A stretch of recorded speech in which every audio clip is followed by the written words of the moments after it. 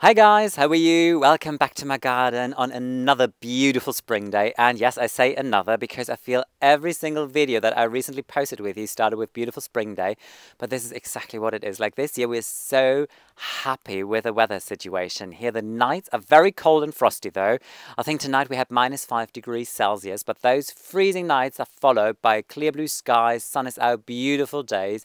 And at noontime, it gets so warm now that I don't even need to really wear a scarf and eventually not even a jacket, and that thrills me. So spring is definitely on its way. I was out in the garden yesterday as well, but I didn't really film what I did yesterday because I couldn't really find a topic for what I was doing. I was just doing all sort of smaller projects, and at one point it felt a little repetitive to what I shared with you. Nevertheless, by the end of today's video, I want to show you quickly what I actually accomplished because I still think it's interesting for you just to see what generally happens here in the garden. What I want to do in today's video though is something that was not really top of my priority list, and it went straight back onto my priority list after texting with one of my garden friends on Instagram the other day, because she told me that her neighbor already cut the lawn. And depending on where you live, this might be a good idea, but she lives in the south of Germany, and I believe she's in a zone 6 or 7. I'm in a zone 7B, so quite comparable. And she told me that her nights were even colder to what I had here. So cutting your grass at this time of the year, your lawn, is just not a good idea. Lawn is a perennial as well. It's still dormant, and it needs a certain temperature to bounce back into life. And if you grow, oh look, Alfie is there. So if you grow ornamental grasses in your own garden, you obviously know that they are most like some of the last ones to really come back to life, depending on the variety, obviously. But yeah, this is why I would not recommend cutting your grass at this time of the year. Wait for warmer nights and warmer days in general. But there's still some good things that you can do to your lawn to make sure that it's off for a flying start for this new year to come. And this is exactly what I'm going to do today. So if you have a lawn as well, and if you're intrigued to know how you can make sure that your lawn will be beautiful this year, this might be just an interesting video today for you. In some of my previous videos, I already showed you how I play with Alfie, and exactly those are the moments when you could see in what state the lawn is right now. There's a lot of moss in it, it's yellow, it's brown, it's patchy, it's not lush green or anything pleasant to look at all at this time of the year. But you know what? That is normal. This is exactly how lawn looks after winter, at least here in my garden. And I'm not really concerned about it because I always get in here at this time of the year and do just a few things to make sure that it will be lush green and beautiful in a month or at least 2 from now. So you can tell in my back already that the lawn really has a quite specific coloring going on. And to change that, the first thing that I want to show you is the most important thing to do, which is you rake over the entire lawn. I do it manually. I really use a rake, the same one that I use for collecting all my leaves. And it's not a job that you do quite nice and gentle. No, you really get in there, use some strength, and really make sure that you get out as much material as possible. Try to get out moss and try to get out, even more importantly, all the dead matter that is in there. So everything that is brown is kind of like the old grass that doesn't come back anymore. And once the temperatures are rising, what can happen there, this is gonna break down and fungi can come in. And that can cause a little trouble because then those areas are infected by fungus and your fresh grass might not come back so vigorous. So it is a good idea to really get out as much dead material as possible. Next to my rake, I also have a second tool, which I occasionally use. I'm going to show you in a moment what it is. That is a little more rough even. That is more for areas where you really have a lot of moss. I need to see if I use it or not. The second thing that I do is not really to improve your lawn necessarily, but to improve the visual of a lawn, because at one point the lawn hits the borders, and I frame all of my borders with stone, the same one that I use also for the driveway. There are all different ways on how you can frame your borders, obviously. You can use brick, stone, wood, metal, or nothing at all. If you use nothing at all, this is when you really have the most work with that. I kind of like tackle it once a year, basically. Around this time of the year, I should do it maybe in autumn again. But then there's so many lovely projects that I just forget about it. And right now, the edges look rough. If you saw one of my previous videos where you had a closer look at them, ooh, they really need some love and attention. I normally do it with a knife, but I bought a brand new tool. I'm not really sure if it's going to work with this stone. I need to see. I had an eye on it for quite a while. and I couldn't resist now. So I needed to buy it. I'm excited to show you what it is. I'm excited to show you how it works and if it works with stone at all. So let's see and test it out. The third thing that I do, and this is really now good for the lawn again, is I fertilize it. There is a autumn fertilizer and a spring fertilizer that you can apply. I always use organic fertilizer, and that reacts to rain. So or when the frost basically melts down at this time of the year. So once moisture comes in, it breaks down, and then it does all the goodness into the ground, and the roots of the roots of the lawn can really pick up everything so that the lawn is off for a good start. I always use organic because Alfie is running around here in the garden, and so are a lot of neighbor cats, and I just don't want to do any harm to wildlife, to anything. So this is why I would also recommend, if you fertilize, do not buy any chemical stuff. Try and find a nice organic fertilizer. There is a fourth thing that I'm going to do, and that hopefully only applies to my own garden. You know that my friend the mole is very active recently again. At the moment, luckily, just in 2 piles. So he just has 2 access to his lovely mansion in my garden. So I need to remove soil as well, but this needs to happen, I think, in an hour or 2 from now, because the ground is still frozen, a little bit at least there where the mole pile is just in my back here. So this is something else I need to do. First of all, I just want to flip the phone now and give you a closer look at those areas where the lawn is really not looking good, to show you what I need to tackle, and then I show you what kind of tools I use to rake it over. This is a close look onto the lawn, how it looks, and this is actually a quite bad area as well. I mean, you can tell there's a lot of different stuff lying on the lawn as well. I think this is like mulch probably, a leaf, I don't know, a branch, a little bit of a mistletoe I see here flying around. So it is generally a good idea to really rake it over and just remove all of the things that are still lying on top of it, because all of that stuff is going to break down, and this is not good for the lawn at all. Next thing you can tell are all these brown patches here. So all of this here is obviously dead material, and it's good to remove it because this is never going to come back to life. It's brown, it's dead. This is normally, if you have an ornamental grass, you would cut it back, and this is why you rake it over. And you can even tell I'm not pulling hard, and it already comes off. So all of this is something that should not stay in your lawn. You really try to remove it. And then if I just swing over here, you get to see there are also some patches of moss in here. And it's also a good idea trying to get the moss out, because you really want to make sure that your lawn has the ability to breathe and come back to a lovely, full, lush green stage.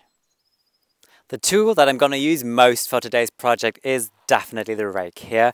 So just a normal garden rake. I think most of you guys have it anyways. Alfie already sees it because she got quite familiar with this when I was collecting leaves, and it was great fun for her to chase it. So let's see how excited you will be today with the little project ride. All I do is basically just rake it over. I also have a metal appliance just in case if it doesn't work so well with a plastic. I need to see. I really think I might even use the metal one. So all you do is very, very simple. Really firm it in and just rake over it bit by bit and try to get out as much dead material as you possibly can. The other tool that I have, and this is a little more radical and also heavier, this is something to get moss out. So you can tell it is a little sharp here towards the end actually. And this is especially for lawn. It's already bent here in one area. And all you do is, and especially in those areas where you have thick layers of lawn, you really get in there, firm it in, and work your way through. And then it almost like scoops up the moss. So if you lift it up again, all the moss is kind of like lying on top of here. So you could just like get rid of it into your wheelbarrow straight away. So this is actually a quite nice tool, and I've used it in some of the areas, but mainly in autumn actually. So I'm not really sure if I'm going to use it today. What I'm going to do now is start in that area there, because if you saw some of my previous videos, we're thinking about removing the entire turf here because it is very uneven. The vowel is in here, the mole was crazy in here, it's full of weeds on top of it. So I feel I do not want to spend too much time into something that might go anyways this year. So I will start right where you are standing now and work my way all the way to the back of the garden and see how far I come, because I still want to do the entire island bed when it comes to the edging.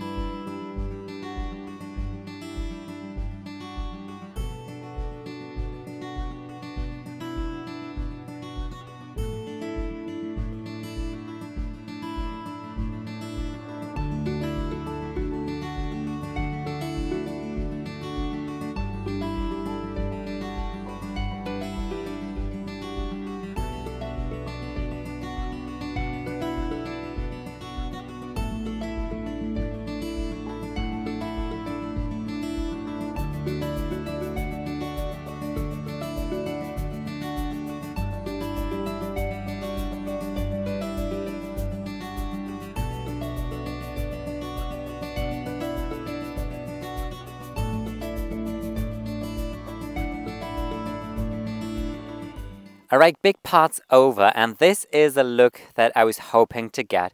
And yes, I know it looks quite scruffy now, but this is exactly what you actually want to achieve. Because what happens now is you have almost these like patches of bare soil, and in here was a lot of dead material, moss, like a felt of old lawn basically. And by getting all of that out, now a lot of sun can come in here. Air ventilation can come in here, sun can come in here. So this is perfect. I really know that this is a good thing. Next thing that I'm going to do now is focus on this here. I'm happy to finally start with the edging. Let me just tell you, the afternoon sun is so warm and amazing. It's just so beautiful to be out here. But now I really want to focus on the edging, and that is really an exciting project actually, because it's nothing when you go through a garden and you say, oh, look at those wonderful edges, but once the edges are not looking nice and crisp, you kind of recognize it and you kind of go like, that looks a little like not so nice maybe. So I think it is really worth spending your time there and doing a good thorough job. First, I want to show you how I've always done it so far, and this is the method on how my parents have done it in the past as well. So I've already prepared my bucket of tools that I need. First tool, and pretty much the most important one, is a garden knife. Looks just like a normal kitchen knife. Maybe the blade is a little bigger and more sturdy, I would say. My parents, they also used at one point kind of like old kitchen knives that they didn't need or use for the kitchen anymore, because they were like, before we throw it away, we can always just use it in the garden. Then the second tool is one of these like special scissors for anyways making sure that the edges of your lawn are always looking nice and crisp. So this is also one that I really like to work with. And then the last tool, this is just something that I do, a rubber hammer. And the reason for that is quite simple. Here in this particular border, the stones sit a little lower compared to the lawn. So when I cut it, there is this harsh border between the lawn and the stones, and I personally don't like that look. So I would just come in with a rubber hammer and just gently hammer over the edge of the lawn to kind of like mold it into a little lovely softer shape, so it just naturally moves down into the stones. And this is just something that I really like and enjoy as a look. So what I will do now is just show you up close how I actually do it. I hope the audio will be okay, because as I said in some of my previous videos, the neighbors have a farm, and with this weather they are quite busy with a tractor, but I think it'll be alright. So first thing that I do is I come in and just remove all of the mulch. Back it goes into the flower bed. Step number one. And then you can tell this is just really not looking nice here. So obviously what I do is I come in with a knife, and then I just cut pretty much 1 centimeter away from the stone edging, following the line of the stone edging. And you'll be surprised when you do this how fast the grass is going to grow back into this 1 centimeter that you just stripped off. Just like that. And then what I do is I take the knife like this with a blade facing to my direction, and I just come in and remove basically everything that I just cut off. Into the bucket it goes. Let me just quickly do it. And then you can already tell that the edge does not look really neat now, because you still have a lot of grass that is like at different heights and just not really crisp and clean still. So all what I would do now is come in with these scissors here and just open them really handy with this little orange lever here. And then just cut right along the edge. And even though I said in the beginning of my video it's not a good time to cut the grass, I'm not really cutting the major part of the grass. I'm just making sure that this part of it is like looking a little neat. And then I come in with a rubber hammer and just really gently firm it in and make sure that the edge is just looking a little nicer. Still it looks messy obviously, so this is the last tool. I forgot to show you the brush. So all I do now is really come in with my brush and make sure that it's really looking nice. And you can tell now quite easily, by the way, that there's even sometimes grass growing in between the stones, and this is also what I would try to remove now if I manage it, so that it does not grow into the border. But I think this looks so much better. I mean, in comparison, I hope you get to see it. This is how it used to look, and this is how it is looking now. So much nicer. I can't wait to finish the entire island bed. I also found a new garden tool, and this was one of those moments when you're in the garden center, you're browsing, and you discover something, and then it is in the back of your mind for quite a while, and this was in the back of my mind for quite a while, and I always thought, like, is it really needed? But yesterday I saw it again, and I was like, yes, it is needed. I want to try it. So normally how you would use it is to edge your lawn, and if you do not have kind of like an edging, like stone, brick, wood, whatever. This is really if you only have your lawn facing next to your border. So you would just come in and cut it in a nice straight line. And how this works is it is a half circle, a little of a blade here, so it's a little sharper towards the end here. And then here you have this angle where you can step on basically to push it into the ground. I think this is quite smart. I hope this works because this morning I thought, okay, the stones are not so heavy. Hopefully they're hammered in well, but I'm still going to give it a try. Oh, that works really nice. The stones are not moving at all. Oh, this is good. Yes. Yeah. Oh, that is so much nicer and easier than trying to cut everything with a knife along the line, the border. Oh, this is good. Honestly, this excites me. I can tell. Obviously, I still need to clean up everything here and come in again on my knees and just do the rest of it. But for the actual cutting, I will definitely use the tool. This is so exciting.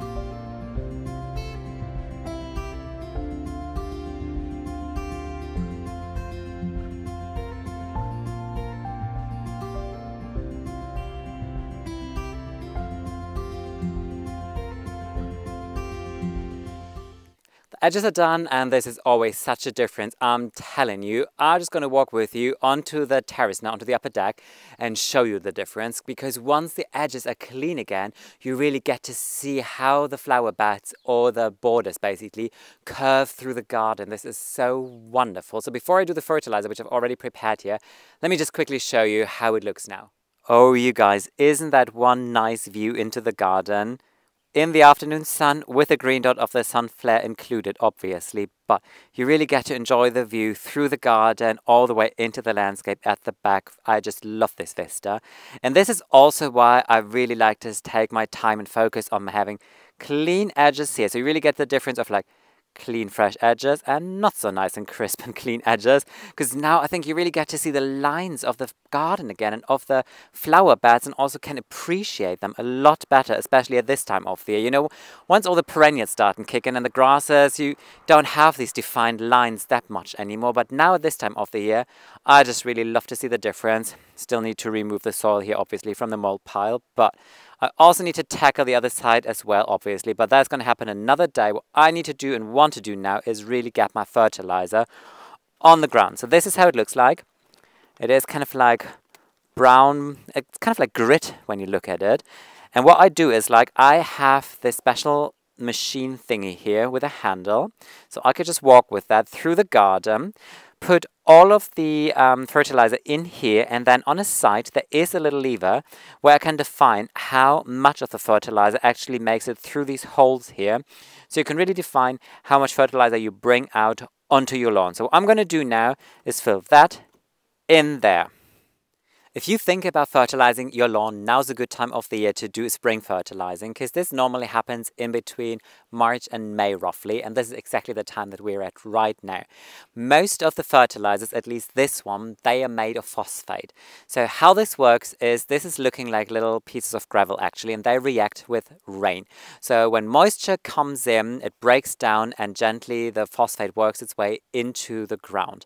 And that reacts with the roots of the lawn because phosphate encourages your lawn to build new roots and stronger roots, and this is exactly what you want to happen at this time of the year because obviously the grass in general is still dormant, so you're not going to see a lot of fresh growth now, but you encourage all this lovely new roots to form, so when the temperatures are rising again, the grass is prepared very well so it can really come back with a strong, new and lush looking lawn, and this is exactly what you want to have. All I'm going to do now, and this is super easy actually, it's kind of like mowing your lawn. I just walk along with my little thingy here, like this, pushing it in front of me. But before I'm going to do it, I just quickly want to take the time and show you those projects that I did yesterday because I'm afraid that I'm running out of daylight at one point. Do you remember my video where we were dividing and planting and potting iris?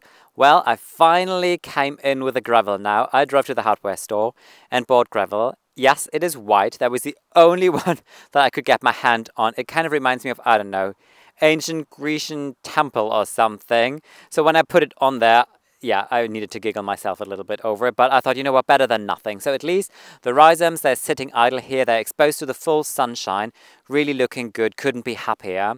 So that was one of the jobs where I'm like, yes, check. The next thing I did is I finally leveled out this path here. Alfie enjoys it as well, and when she walks here now, because I mulched it, she doesn't get dirty feet anymore. Oh, this is so great, you have no idea. So remember in the video where I built the raised beds together with you, I said already, okay, I need to focus on this area, and this is exactly what I did. So I just removed some soil, made sure that it's completely straight and dead level. I put some asters here already. This is my favorite variety, Aster Asram. And I ordered some shrubs. So there are 3 standing here behind the raised bed and 1 already there, which I intend on planting there. So I can tell you at one point there will be a little planting video. Hope you're excited to see what I actually bought. And the next thing I did, that was quite important actually, I already started putting in extra beams on the outside here because soil was shifting a little bit and it started to push outside. One thing that I was scared of a little bit, but I think now it is safe and sound. It's all leveled. I've dug through the entire soil here again, so it's really nice and lofty. And then I finally utilized all of these like planks actually that came from the railing from our terrace that we were not using anymore in the end. So I thought I could just use them perfectly here so I could actually step on them and don't need to step on the soil in between where I want to plant my vegetables. So I thought this is definitely a nice way of upcycling something. The little explorer gets excited because she really loves to go outside of the property and play on the farmland, and I'm always a little scared when I see her running around there, but at least the farmland is prepared. Now you can see it's like they came in with a tiller, so I know nothing's really going to happen here anymore. But what I did is, and now you might think, okay, boy's gone completely crazy. All of these are bearded iris, and all of them, they were initially planted here on one of these terraces when I didn't really have a plan for what to do, so they were all planted up here.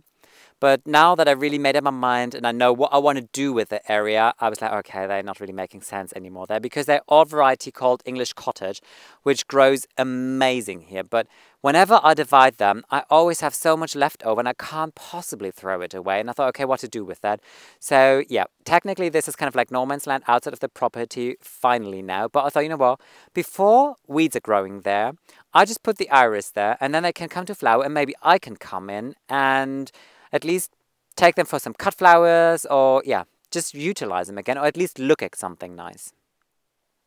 Could a day possibly end more beautiful than with this warm, gorgeous late afternoon sun? Yes, I know this side on my face has no color on the video now, but you know what?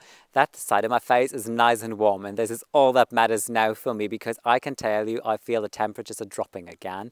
But I had a wonderful time with you in the garden today, and I kind of feel this was almost like a 2-in-1 video because, yes, mainly we focused on the lawn, obviously, but then I could still show you those things that I did yesterday. And honestly, doing those things yesterday and not filming it, it almost felt like betraying you a little bit, but then I thought, I've already dedicated an entire video to iris, so showing you how I transplant iris, that wouldn't have been very interesting. And you've also seen me moving soil from A to B in the garden multiple times already and mulching it, so that wouldn't have been really interesting. So I think it was just so much nicer to just show you the final result now and tell you how excited I am when the point finally arrives when I can really use the area. Because the temperatures are still too cold, I can't possibly plant anything out in the veg garden yet, but I think probably in a month and a half from now, there is a time when I can finally get in there. How exciting. What I'm going to do now is I need to fertilize the rest of the lawn. I hope that you had fun in today's video, and I hope maybe I could encourage you to also take care of your lawn a little bit. Maybe now that point is also higher on your own priority list. Up until then, hope you have a wonderful Sunday. Take care, guys. Bye.